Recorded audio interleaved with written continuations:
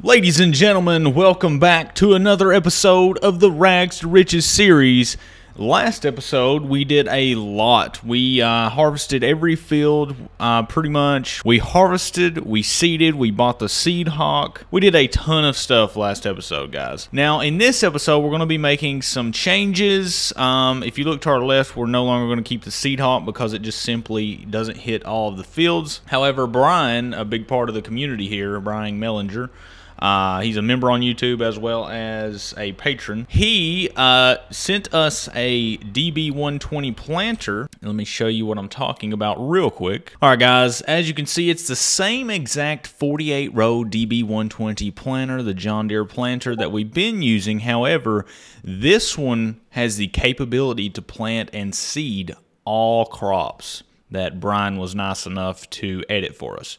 So this is a game changer. Basically, we're going to have two of these guys. We'll have one for our fields that we need to double up on equipment anyway. We're also going to sell the other one and just change it to this one. It's the same exact price. I'm not going to record that. We're just going to do that off camera. It's going to be the same exact planters, except now that they can plant every type of crop. Huge game changer. It won't miss any of the fields like the Seed Hawk did, but I will go ahead and buy this, $381K, and we're also going to sell the Seed Hawk to get money back for that. Now our total is at $200,000. There it is. Now what I'm going to have to do is off camera real quick for you guys. I'm going to have to empty out the Seed Hawk because we do not want to waste all that seed and fertilizer. Now I will see you guys after I have also traded up the other planter for the new upgraded same planter, but of course the modded one. Alright guys, catch you in just a moment. Alright guys, so I completely forgot. As you can see, there's some weed growth right there. And as you can also see, we have a third-person camera now.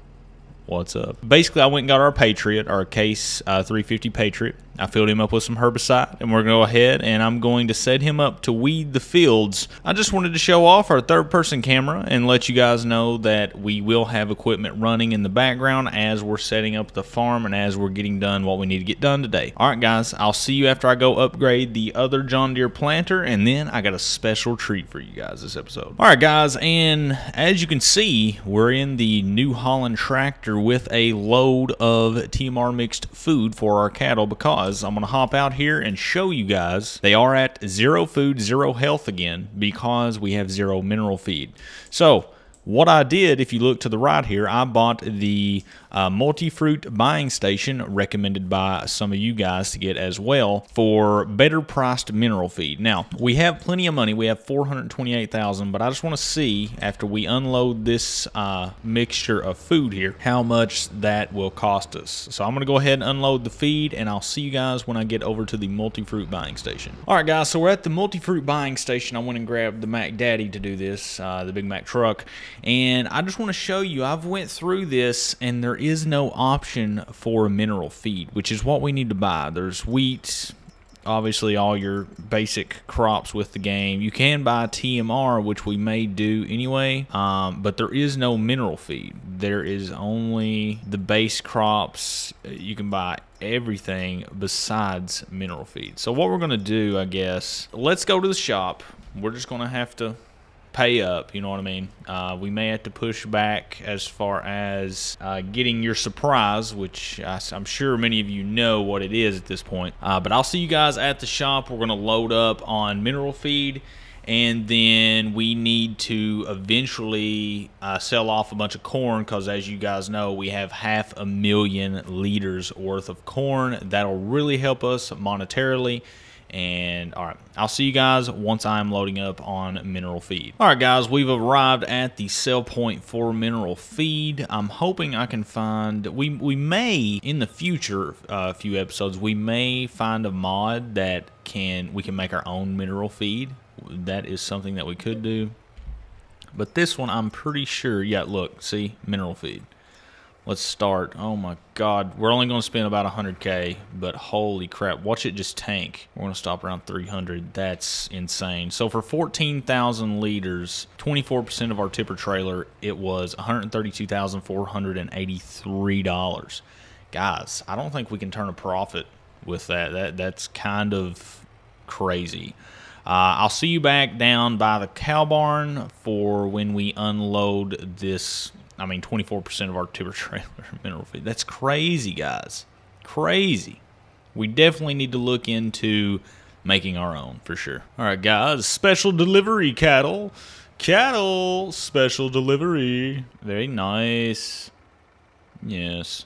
All right. Well, they at least have some mineral feed now. Now what we need to do, guys, is we need to do just a mass shipment of corn. Now, I did download some trailers that Brian made for us and adjusted and stuff. And I also got recommended some from, I believe, people on the comment section. I haven't been able to go through the comments as much. But what we're going to do, basically, instead of doing 2 truckloads at a time, 60,000 liters, we're going to download one real quick that is about 250,000. So, let me hop out of the Mac Daddy. Let's hop in the old Peterbilt. And what we're going to do is we're going to dump this back in. We're going to move these guys out of the way. So let's dump the corn back in. As you just saw, about 60,000 liters or so is what we can hold in these tipper trailers. Nowhere close to what we need. And I'm only one guy. So let's go ahead and get rid of this. All right, let's move these guys out of the way. And then let's ease on in and let me go download that mod, and I'll catch you guys in just a moment. All right, ladies and gentlemen, here is the trailer we've decided to go with. As you can see, it has that chromatic gold cover on top. I think that is absolutely sick. It has 2 underbelly unloaders here, and I got the chrome looking blue aesthetic to the sides. As you can see, it can hold 5 million liters. Yes, that's right, million, not 1,000, million liters. So this is literally all we'll need for our massive corn hauls. Honestly, we can park this on the side of the cornfield and it can just be covered up and just chill. So let's go ahead and buy this bad boy, and I will see you guys when we go pick it up. Ladies and gentlemen, here we are with the new tipper trailer. Check that out. It's got the fire extinguisher on the back. We are DOT approved. Ladies and gentlemen, look at this beast. It's so long and massive. That's what she said. Anyway, let's take a quick thumbnail, and then we're going to get back on the farm, and we're going to load this bad boy up. So I'll be back with you guys in just a moment. All right, ladies and gentlemen, we've arrived at our silo storage. Let's go ahead and grab all of our corn. As you can see, we have 539,264 liters of corn. And thus, let's start loading. Look at that. It's not even touching it. A few moments later. And we're halfway there. 2,000 years later. We're almost there, guys. 380, 390K now. This is taking forever. Eventually. Ladies and gentlemen, we finally did it. And as you can see, it looks like we barely have anything in this tipper trailer. But we, in fact, have 539,265 liters of corn in here. But the capacity on this thing is just so crazy at 5 mil that it's not going to touch it. So now I will see you guys up at the sell point. Let's go ahead and put our cover back over the tipper trailer. I'll see you guys at the sell point, and we're going to make us some money. Real quick, it is April. Let's see if that is the best time real quick before we do so. Corn. Let's do show price difference. Okay, it's April. We're up there with the top, and we need some cash. So let's go ahead and tag the place. I know it's at Cooperative, so we know where it's at. I'll see you guys at the sell point to dump this corn. All right, ladies and gentlemen, we have arrived. Our money, our bank balance rather, is sitting at 202,458 bangers. Let's go ahead and hit the unload button. Is there any way that I can watch this? Aha, here we are. Check that out. Whoa, whoa, whoa, whoa. Give us a close-up. Alrighty. Wow. We had $761,748 worth of corn that was just sitting dormant in our silos. That brings our total up to 964,206 big boy banger dollars. Now, this prompts the purchase of a new tractor. That is why I was wanting to sell the corn so bad at the beginning of this episode, because let me go over to the tractor tab and let me get it configured just right before I show it to you guys. All right, ladies and gentlemen, as you can see, we're going to purchase the John Deere 8RX series 458 horsepower dual track tractor here that you guys have been wanting to see for a while. Now, a lot of you guys want also a Steiger type John Deere tractor with tracks. That'll come later. As of right now, I want to get a John Deere kind of regular setup tractor this way with the front and back axle like this and two dual track. Coming in at $405,500, we have the 8RX 410 engine, the 24-inch belts for our track, and the 3-point attacher on front and rear. This is our next tractor, guys. I hope you are ready and that you have been excited for this. I know it's been about 2 episodes delayed worth. Let's go ahead and click that buy button. $405,000 right there it is. All right, let's hop out real quick. Let's just admire its beauty here. Let's turn off the hood. Ladies and gentlemen, look at this beast. Wow. Finally, a new John Deere tractor on the farm. Now, I know exactly what I'm doing. I'm going to take our old John Deere tractor. I'm going to put it beside of it. And as a thumbnail, we're going to be like, the old John Deere finally grew up or something. You know what I mean? I think that would be sick. And we can also see just the sheer difference in this tractor and that tractor. Now, as always, we're going to listen to how it sounds. We're going to take a look at it. We're going to look inside at it. All right, let's go ahead and start it up. I'm going to be quiet for a moment, and I'll have the editor up the volume of the engine.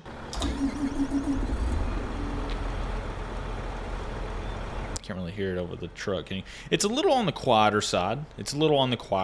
So don't worry about that. Let's take a look at the inside. First, let's turn on the lights, I suppose. Front lights, back lights, tail lights, and the top lights. Oh, yes, that's awesome. Now, let's take a first-person view. All right, check that out. Got the little passenger seat there. There's the steering wheel turning. It's got the little screens for us here with all the data. Little cup holders everywhere. There are cup holders everywhere. I dig this tractor. All right, let's take it a swing around here, and then we'll also do the third-person view. Uh-oh. We're getting some lag.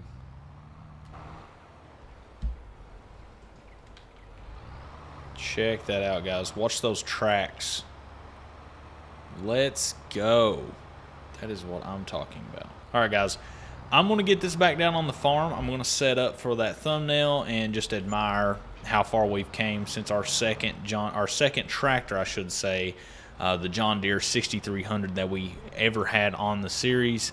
I'm going to also get the Peterbilt and the tipper trailer back down on the farm, and I'll see you guys once we have everything lined up. All right, ladies and gentlemen, back on the farm. Look at the size difference. Look at the upgrade. Check it out. The past with the present. The 6300, or I guess the 6405 in our case, because we did end up upgrading our 6300 to the 6405, but to the 8RX. Check that out, guys. That is awesome, is it not? Now, we are going to keep the smaller John Deere. I'm going to go ahead and turn off the lights. We're going to keep the smaller John Deere. He's just going to be stored in the workshop as kind of like decoration because we simply don't have any use for him anymore. He's simply too small. If we get any small jobs, we will use him again. We'll just keep him around, keep him in the workshop. But as far as this big guy, he's going to get a lot of hours, a lot of work. As of right now, we don't have any work until we sleep, until there's stuff that needs to be harvested and or moved. But we do have a bunch of wool and cotton that needs to be moved. So I'm going to go pick all that up, and I will meet you guys at the spinnery so we can go ahead and start the production of clothes, among other things. Ladies and gentlemen, load number 1 has turned into a bit of a mess here. I don't know what is going on with those pallets on the side there. Let's pull past those. There we go. Ladies and gentlemen, we've just pulled into the scene here, and it's going to already take our wool just like that. I'm going to do a couple of trips here, and I'll see you guys once we have fully transported all the wool that we've harvested thus far. All right, ladies and gentlemen, the second and final load for today of wool getting deposited into the spinnery. Now what we need to do is we're going to park this right here, and we are going to move our cotton bales up here of what we've harvested thus far, which I believe is like maybe 8 bales or so. There's 3 right there, and then there's, I believe, 5 down here. So I will see you guys when we have gathered these up and when we have transported them and we're depositing them. All right, ladies and gentlemen, as you can see, we cannot use our normal baling trailer that we use for silage bales, hay bales, and the like to load up our cotton bales. It simply won't allow us to do so. So we had to go purchase and finally purchase a 53-foot flatbed for the old Peterbilt. Now, let's go ahead and check out the controls here. How do we turn it on? Okay, the B key seems to do so. Let's go ahead and push these other 2 bales into it. How much can I load here? Only like 5 at a time? It looks that way. Yeah, they're huge. Wow.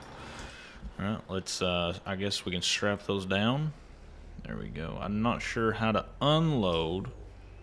Let's go ahead and go up the hill here and pick up the other 3 if we have room. We may only have room for like 1 or 2 more. All right, here's the other 3. Let's see how many we can get. We might be able to get them all. There we go. We were. Let's go ahead and make sure they're strapped down. Now we need to do a U-turn here right in the field a little bit and make our way up to the spinnery so we can unload. Hopefully it just accepts them. I'm not sure how this tipper or this flatbed trailer works in terms of auto load. The other one has controls. All right, pulling into the unload point here. Will they just automatically unload? I guess not. Maybe if I hit the B key, maybe if I hit the Y key. Yep, it's the Y key. It's just like the other one. Okay, cool. So now we know how to operate it. Let's go ahead and pull in there, accept it. Nice. And I believe we reset it. We'll go ahead and pull this trailer over here for when we need to use it. And we'll also have to grab the gooseneck trailer for when we need to take pallets of bottled milk. Now, while we're here, let's hop out of the Peterbilt. Let's go over here and let's just see what's up. Let's see how much we got here.